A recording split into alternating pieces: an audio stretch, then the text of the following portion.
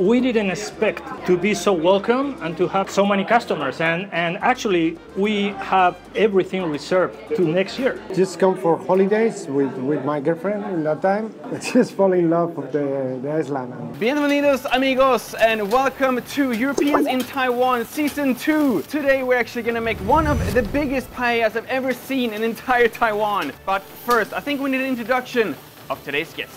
My name is Galder John Arginzoni. You can call me John. John, yes, I think I will. Sounded much easier.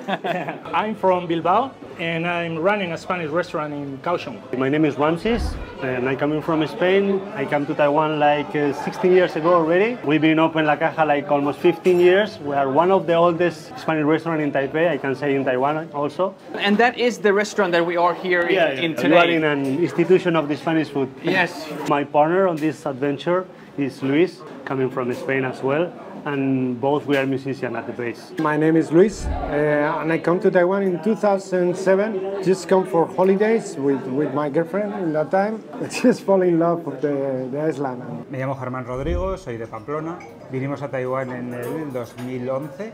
Mi mujer es de aquí, de Tainan. Nos conocimos en Pamplona, vinimos de vacaciones y surgió la posibilidad de traer aceite de oliva. Y así empezó todo.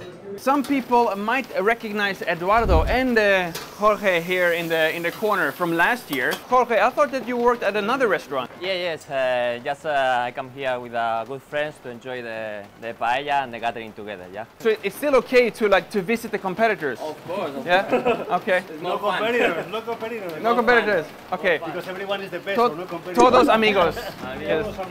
What would you say is like the main difference between living in Europe or in Spain or here in Taiwan? It's like the way of thinking of the people is like more collectively. We are more individualistic thinking. Actually, here is much more quiet. Even here, like in a Spanish restaurant, it's very like noisy compared to like a normal restaurant. It's a whole like party feeling right now. Yeah, Spanish we are noisy. Yeah, it's like you put more than 4 Spanish people in the same room and like the audio levels just go up. Yeah.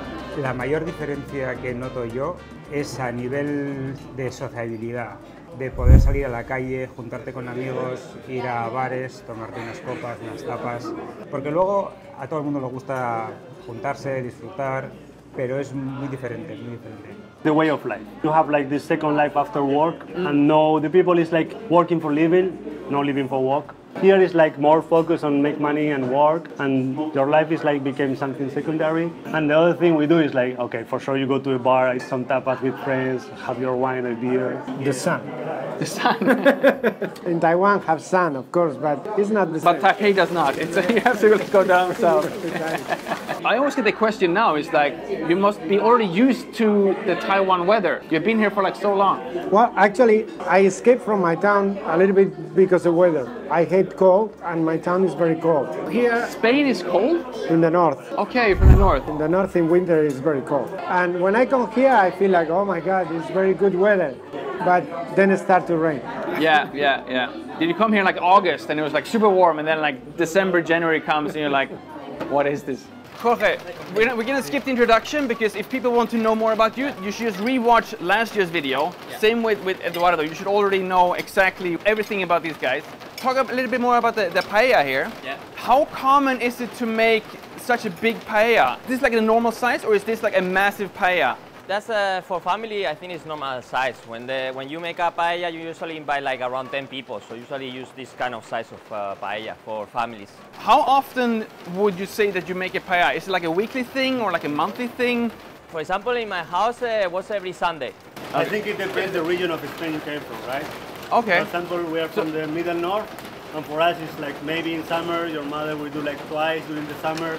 Does the paella, like the paella itself, differ depending on where in Spain you are? Original paella is if you follow the recipe, you can get the original paella. But after, like do it in this pot, any kind of rice, we can call it paella. Oh, it's not the paella from Valencia, right? All right. So we all agree that Valencia is like the real paella. Yeah. To say that you have to go to Valencia as well and eat.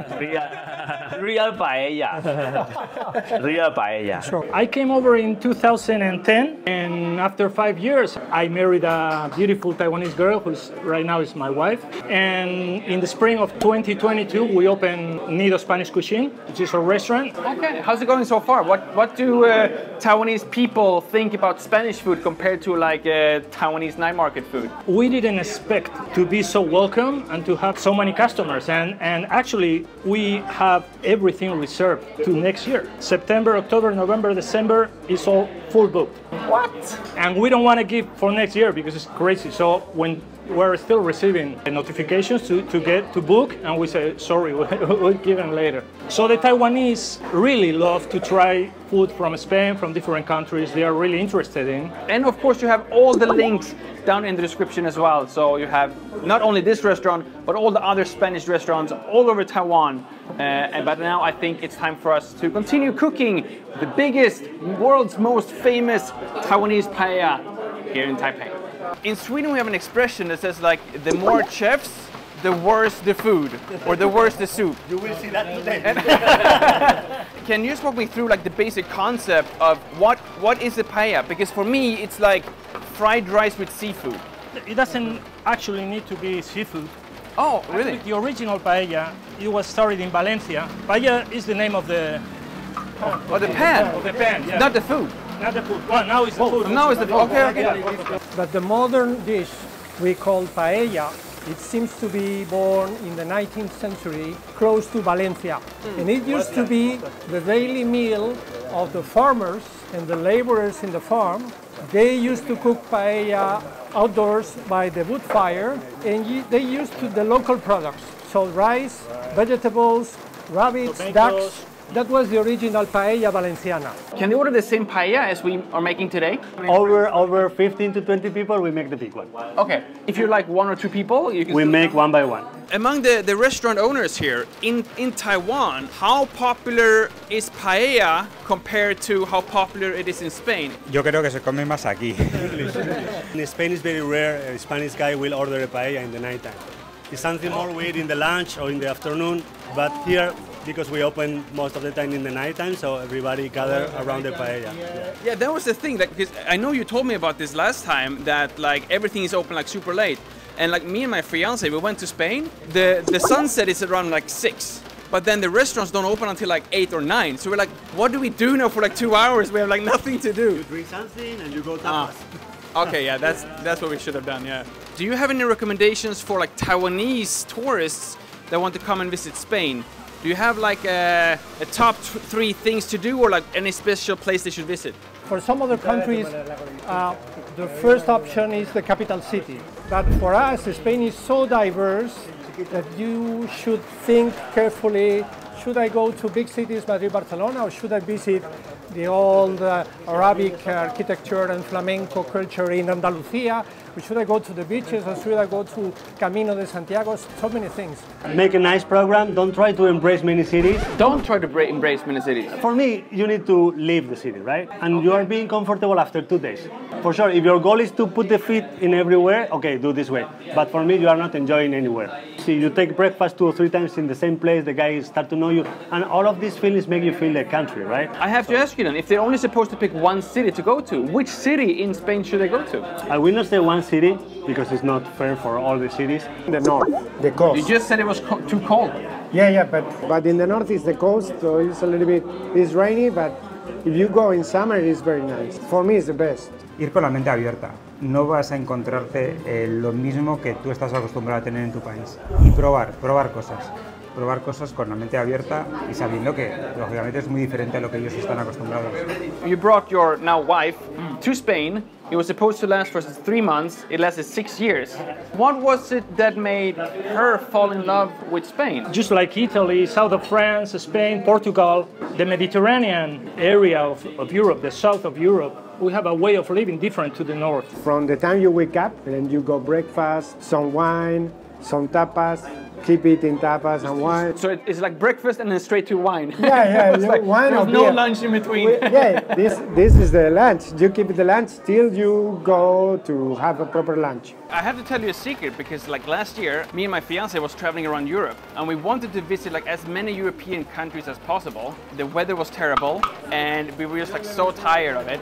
So we just like took like a last-minute flight to Malaga, and then we just stayed like 1 week on the beach in Malaga, and it was like the best part of the entire European trip. But don't say that to the other member states. In Sweden we have this like, it's called pyttipanna, which is basically like whatever leftover we have from the week, we just put it together, we fry it up, and then we eat it again, basically. Could paella work like that kind of way as well? Ropa vieja. Ropa vieja. That means old clothes, and it's a dish they prepare when you make like a stew with cocido, we call it in Spain, with all leftovers, the old things. Oh, so that's the old leftover. Yeah. Okay. And they prepare this dish. And this is the most distinguished paella ever cooked in Taiwan. Taiwan's most famous paella right here. Now it's time for us to hopefully eat this paella as well, and not only like cooking it, I hope. Eduardo, once again, thank you so much for inviting me to this fiesta. Can we call this a fiesta? Yes, Paella fiesta. Fiesta de paella. I remember last year you said that the #1 thing you missed here in Taiwan was the patios. I think we found the Spanish terraza, the most Spanish terraza in entire Taiwan right now. Being the Spanish representative, how would you grade this paella today here, this event? I think we have reproduced the Spanish atmosphere and the food. This Sunday morning, the weather in Taipei was not particularly friendly. That's the only difference. It's the only thing you can see that we're still in Taiwan. It rains here in Taipei. It was so funny to see, like when we were done with the food, they brought the entire paella in, and they were reopening it to showing like all the guests, and it was almost like a little ceremony to just like show everyone, and like you feel the smell when you're here in the actual restaurant, and you can really feel, same as Taiwanese in Spain, but you can really feel like it means so much more than just the food. Yes. And I think that's something that you definitely have in Spain, but also like here in Taiwan. You know, more and more Spanish restaurants in Taiwan where people may enjoy this Spanish atmosphere. Exactly, and talking with all these chefs now from literally like all over Taiwan, they all said like they were very much welcomed by the Taiwanese customers, and it seems that Spanish food, rightfully so, is very popular among the Taiwanese like audience and the Taiwanese restaurant eaters. But I was very surprised, because if I think that Taiwanese food and Spanish food, it's completely different. So I was very, very fascinated and surprised that Taiwanese people and Spanish people can actually like enjoy both. That's it. Have you found anything else that is like, it's completely different compared to Taiwan and Spain, but that you still, as a Spaniard, still truly enjoy here in Taiwan? Nature, people are for me the two biggest points that I find attractive in Taiwan, that I love. I have the feeling that more and more Taiwanese are getting to Spain for a few days. We talked about this last time. It's a lot of people that will come back to Spain as well. They don't only go like once or twice. They like, I forgot the numbers now, but people like continues to come back. Yeah. And I have been to Spain as well since our last video together, so I missed one of those statistics. But is there anything else other than the Spanish restaurants here in Taiwan that people can do to get like another glimpse of the Spanish life, the Spanish history, the Spanish experience here in Taiwan? The historical trace of Spain in Taiwan, visiting cities like Chilean or Tamsui. If you go to Heping Park, for instance, it will be just a few meters away of the place where the old Spanish fort was built. And just a few hundred meters away are the remnants of the old Spanish church of Todos los Santos, where the Chilean municipality intends to build a museum. This is not food and drink, but also the essence of Spain and our historical connection between Taiwan and Spain. You mentioned Damsui, it's like the Fort San Domingo, right? I've been there myself, and it feels like you're still in Spain. It's like exactly like it's the flashback back to like the architecture and the design, and It's just beautiful. Are there any other events coming up this year, like from the Spanish office, or what can people expect this year in Taiwan? One is an exhibition of Spanish design. It will take place from early September to end of November, hosted by the Taiwanese Institute for Research in Design. And then let me also mention that mid-October we intend to celebrate the Spanish National Day in Kaohsiung. In Kaohsiung? At the Kaohsiung Music Center. Okay. Yeah. And if you want to know any more about Spain or any other of the European member states, you can of course also visit the European Economic Trade Office on social media. And of course we have a Momo giveaway where you can win some exclusive Momo line stickers as well. All you have to do is to follow the EETO on social media. Keep your eyes out when this video is being shared by them. Follow the instructions, leave a comment, and you have a good chance of winning some EU in Taiwan exclusive products as well. Thank you so much for watching. My name is Lucas. Starts with L as in like, ends with S as in subscribe. Peace to both, and see you all in the next one.